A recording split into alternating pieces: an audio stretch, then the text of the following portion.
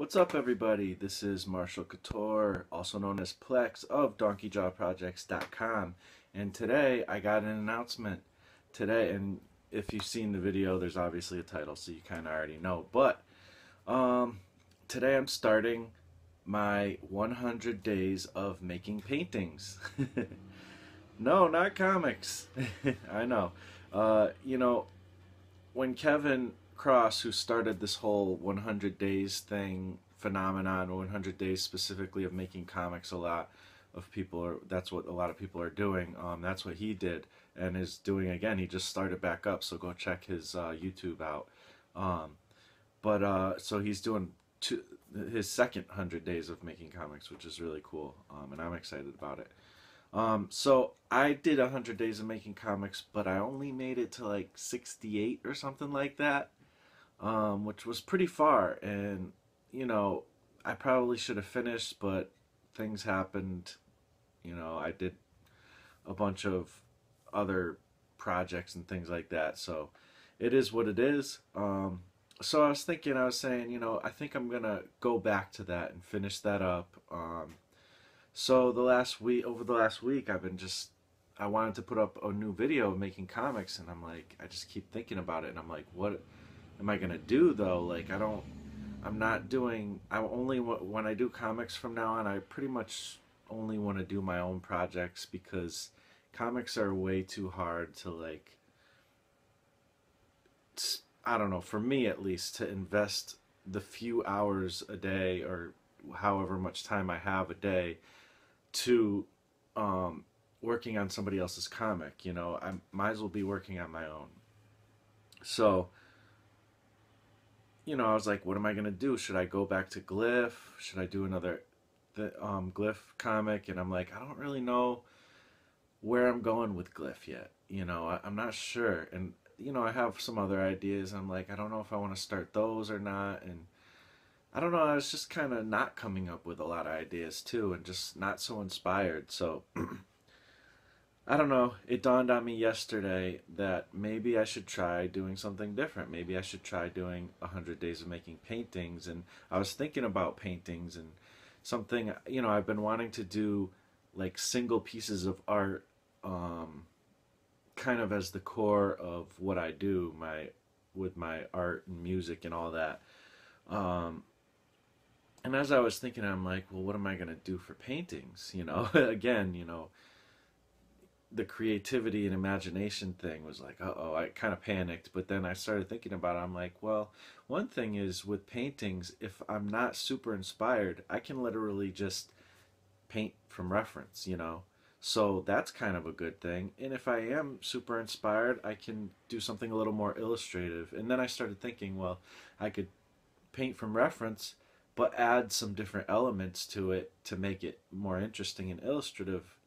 So I don't know. I started thinking about a bunch of ideas, and I'm like starting to get really excited. And what I realized was making comics is so overwhelming, compared to just making a painting. And it's still going to be kind of diving in, like it's kind of scary, type of thing, because to be honest, I'm not somebody who paints a lot. I've done, a handful of paintings in my life. I've played around with watercolors here and there, in my sketchbooks and stuff. But, you know, I never thought I would ever even try to focus on painting. Um, but maybe. And now I'm kind of seeing, kind of the stuff that like Jeff Lafferty does, and some other people on YouTube, and Lacree Fine Arts, like things like that. You know, and I don't know. I've been kind of inspired, and um, I don't know. I have a lot of ideas, and it's less overwhelming. Like I can see myself being inspired to make many different kind of paintings and things like that. Um, and kind of figuring out my own style through it. I also was doing some sketching the other day, and it was like, again, I had no inspiration. I was like, I don't know what I'm going to do. So I just went to get the Sketchy app and started sketching some people. I sketched a dog, and I don't know, it was kind of fun to just kind of work my pencil around until was able to make it look cool. Um, And I mean, they were just light sketches, but I could see myself kind of just sitting there noodling on it until it like looked cool, and I like that. I enjoy that kind of aspect of drawing and painting and things like that. So kind of taking your time and just enjoying the process type of thing. And as I thought about it, it just seemed a lot less overwhelming, and I had a lot more ideas coming. And I feel like this is almost like a step to making comics eventually. You know what I mean? Like, because when you're making comics, you have to think about so much. Like, every panel is its own piece of artwork, its own almost painting. I mean, it's not really that in depth, but still, it's like you have to think about everything you think about in a painting as far as design and all that kind of things and aesthetic and things like that. You have to think about for like every panel and then every page, and that's just that part of it. You also have to think about storytelling and just tons of stuff, page turns, all that kind of stuff. There's so much stuff going into it, and perspective, and I need to, if I can focus on just a few elements at a time, I feel like I'll start to get my perspective down better. I'll start to get, you know, my ability to draw other things, instead of thinking about a comic where, okay, now I have to draw a ton of different things that I've never drawn before, which is great practice, and I'm all for diving into something like that and getting better through doing that. But I don't know, like I said, I was less inspired, so I figured let's go with the paintings. And also the business side of it. I'm gonna be trying to sell the paintings that I make and stuff like that, and maybe do some prints if there's certain things that kind of lend themselves to prints and things like that. So on a business side, it's a lot easier to get one painting out than it is to get a comic out, and you make more money for a painting than you do for a comic generally. So I kind of feel like that's going to be more of my core, and I really like for the business, and I really love that model of you paint a painting and you put it out and sell it, and you just copy, rinse, repeat, that kind of thing. And I really like that. I've been seeing a lot of people who do like a painting a day or a drawing a day or whatever, illustration a day, and I really like that. I'm not going to be doing a painting a day. I mean, this is going to be a lot of a learning process. Maybe I'll get one out a week, or who knows, it might take longer, but hopefully I'll be able to start to shorten that time. Um, Also, I always buy like these canvases like from time to time that you get at these stores, like the little panel ones and different size ones. So it's like I have all this stuff. Let me like make use of it. So I'll just show you like just a couple things like from my sketchbook that I've painted recently, just so you can see. And I'm gonna be learning a lot. This is my character Limelight for the last glyph book. Um, and I'm going to be doing a lot of different subject matter. I'll be doing probably some of this kind of stuff too, hip hop stuff. This is Method Man with fangs. I did that during Halloween time. So this is kind of a mix of inking and painting, but I think it came out pretty cool. And then this is a painting that I started a long time ago, like years, 3-4 years ago. Alright, so my video cut out. But I was showing you this, which, like I said, is unfinished, and I'll probably gesso over it. I'm not going to finish it, but it was a Gangstar piece, if you can't tell already. If you're a hip-hop fan, you probably can tell it right away, but kind of jumped into this without knowing what I was doing, and I don't really have the reference photo at the moment, and I don't know, just figure out to start fresh, you know what I mean? So, like I said, I'm not going to be doing a painting a day necessarily, but I'll be working on making paintings every day. I won't even necessarily be using a brush and paint every day. There's a lot of reference sketches and stuff that I'm going to be doing, and finding reference and things like that. But hopefully I'll be getting out a decent amount of paintings. Hopefully once I get done with the first couple or whatever, I'll start to speed up my process. And I mean, I don't want to rush through everything, but I do at the same time want to be productive. So we shall see. There's not going to be necessarily a video every day, but I'm going to be working on it every day. So unlike the comics one I did, where I, would work on it every few days sometimes, or I'll be working on it. I'm gonna try to do like 100 straight days of working on making uh, paintings. And I mean, I'm not gonna guarantee that there might be one here or there missing because something happens in life. That's fine, but for the most part, every day. And um, but I will be making a lot of videos, even that aren't the painting, but a lot of times you'll see some of my process in the other videos, like the Artcasters group. Well, Jeff Lafferty's YouTube site, Artcasters, he does a Artcast every single day, and sometimes I'm on those, so check those out. You might see me um, if I happen to have a day off, or sometimes I pop in during lunchtime or something. So, if I'm doing that, I'll probably be working on my painting or whatever. And then just other random hangouts. I also plan to start some other video things up, and a lot of those things sometimes will be content that's going into the paintings, because that's the main focus of art I'm going to be doing. Um, yeah, and I guess that's about it. We'll see what happens, how this all develops. But I'll show you a little process of um, me doing some work and maybe talk over that. All right, thanks. So, let's see if I can do this right. It's the first time I ever tried to record over dubs or whatever over some art that I'm doing. So, basically, what I've been doing for my first day um, is I figured the easiest way to kind of go about, this stuff is to start trying to do some paintings by reference, the subject matter being like a portrait of a famous person or something like that that I'm, into. I'm into hip hop. I'm a big hip hop fan. I also make hip hop music.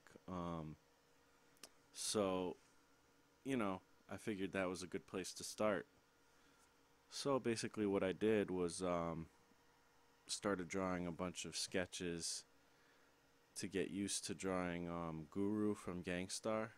Um, he died a few years ago. He passed, unfortunately. But he was one of my he's one of my favorite MCs, probably in the top five or something like that. KRS-One is probably at the top, the number one. Guru might be number two, really, I guess. I always make these, lists in my head of my favorite hip hop artists and beat makers and things like that because, I don't know, it's just fun. And so, yeah, he's right up there. So, I started sketching him out. This is one I did in like this red gel pen type of thing. Um, right here, I'm just kind of, I don't know, the process here is just like I started shaping out the face using some rough guidelines. I wasn't, thinking this was gonna be like a super, um, like refined sketch or anything. It's more just getting the feel, of things. Um, I'm also one of the things I didn't talk about. One of the reasons why I want to do this painting challenge is to basically, well, one of my other goals is to fill up, sketchbooks, to fill up like at least one sketchbook a month, um, and just really draw a lot more. And I really want to get better. Like by this time next year, I hope to be a lot better. I mean, I've been drawing all my life, but not consistently. And, I really want to master like my craft, you know what I mean? So that's kind of something that, doing paintings kind of lends itself to a lot, I think, because you have to look up reference and just play around in your sketchbook and get ideas. And it's just a really, if you need to draw some certain elements or whatever within the painting or paint certain elements within the painting, you got to take time to study some of that stuff. So sometimes these days will be just me sketching, kind of like this. Um, but I do want to get deep into painting and kind of learning that. Also, I've been thinking a lot about style. I know, people say your style will kind of come as you draw. Um, and then other people say you need to deliberately develop your style by, copying a lot of other people's styles, not publishing those copied styles, but, you know, like some of your favorite influences and stuff, start copying what they are doing. And, a lot of different artists too. And then eventually you'll kind of find something you like within one thing and another thing you like in another thing. And it'll, I think it'll evolve a little quicker, or at least that's the idea. I'm not 100% settled on which way is the best way to develop a style. Um, I've always tried out different styles, and sometimes I wonder if I'll ever have one particular style, but or if I would get bored with one particular style. But I know that, I really dig artists who have a very distinct style. Um, and I think it's a really good way to get your stuff out there. It's like your signature. It's like, I don't know, like it's like branding or whatever, when I first got into comics, that was a big deal, for me. Um, I started out collecting comics. Like, really, it dawned on me that I loved comics. Back in the Marvel, right before Image came out, like the few years before that, with what like Liefeld and Eric Larson and McFarlane and Jim Lee and all them were doing in Marvel. That was what I was a fan of, and once Image came out, that was like I was so into that. Um, so obviously, I mean, a lot of people might not. There's definitely been a lot of criticizing of those artists and stuff for a lot of different things, and some of them aren't that great with the anatomy and stuff, and whatever. It is what it is, but that's what got me into comics, and I thought it was exciting and interesting, and a interesting way to approach making comics, and it was exciting. There was a lot of dynamicism, I guess, and a lot of them, they, especially Eric Larson and Rob Liefeld and McFarlane, talked a lot about um, just really being into Jack Kirby, and trying to bring the energy that Kirby had. So, it's funny because it's almost like blasphemy for people to say like Liefeld or something is like Kirby or whatever, because everybody seems to love Kirby, but a lot of people hate some of the Image guys. But whatever, I don't know. That's obviously has been, I don't want to beat a dead horse or bring one to life. That is always a huge debate, and I don't really care. Honestly, I like what I like, and I still like those guys. I can see where the criticisms came in, and heck, even McFarlane, I read on one of his posts on Facebook. He's like, nobody's ever accused me of being a great, you know, person who knows anatomy like really well. He admits he's not the greatest artist. So I mean, but people don't hear that. They just see kind of the hype and I don't know, whatever. But yeah, no, I dig that stuff. But the whole point of that was just like developing a style. Like I mean, McFarlane. whatever you say about all these people, you know, McFarlane, Liefeld, Jim Lee, Wills Portasio, Eric Larson, they all had very distinct, noticeable styles. Um, and I think that was something that was helpful. Actually, something that's interesting about style is I just did an interview yesterday or Friday, actually. Today's Sunday, with Dan Frega on my podcast, the Escape Artist podcast, and that's actually the video before this. So if you want to check it out, it's on YouTube there or donkeyjawprojects.com. You'll find it right on the um, podcast section. So that being said, he came from Extreme Studios. That's where he started out with Rob Liefeld and stuff. But one thing that was interesting that he said was, you know, when he was doing work for Bloodstrike or whatever, and you know, kind of following Rob Liefeld's lead and all that, and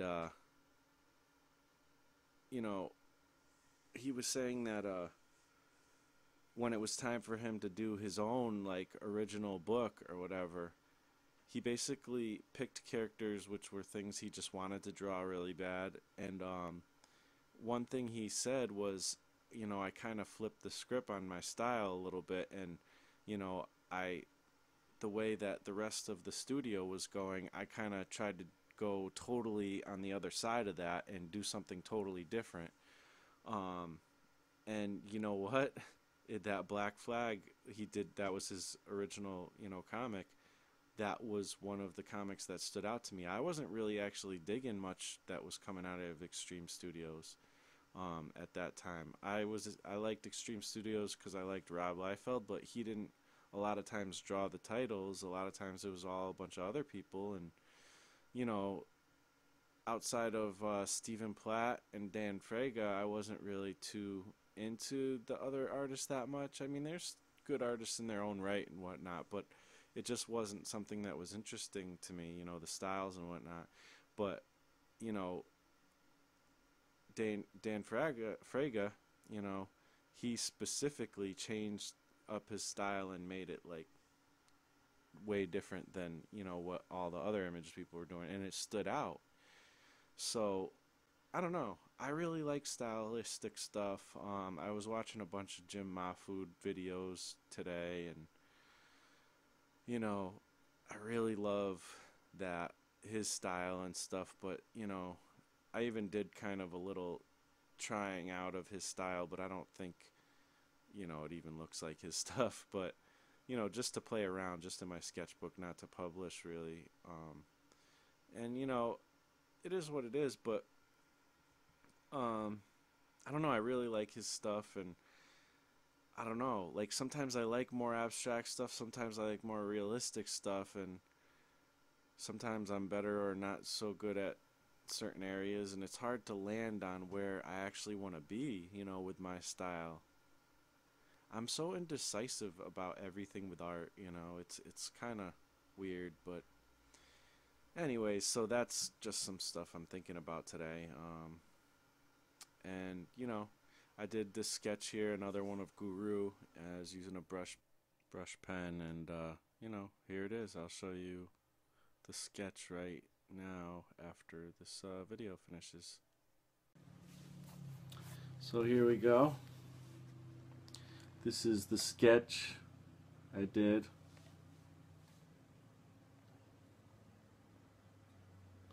In the last part.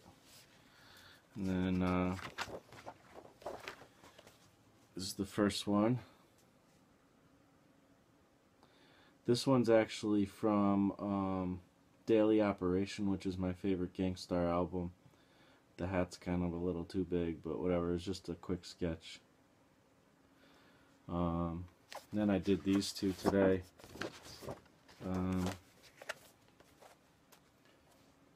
So, you know, I guess that's what I'm going to be painting. I don't know. I guess I haven't 100% decided, but you know, I'm just trying to feel it out. I feel like maybe I'll want to add like an element or something. washed out. Here we go. To you know, just make it interesting. Maybe some words or something in the painting. Um, I'm not sure exactly if I super want to just do straight up portrait. We'll see. We'll see how it comes out. But I think I did enough sketching. I don't know. It's time to maybe get to some painting. So I'm gonna have to start maybe putting together some kind of layouts or something like thumbnails, I guess, and see where I want to go with all this. But yeah, that's about it, guys. Thanks for watching. This is day one. Even though I kind of spanned it across 2 days, I'll just call it day one of 100 of making paintings. So I'll talk to you later. Peace out.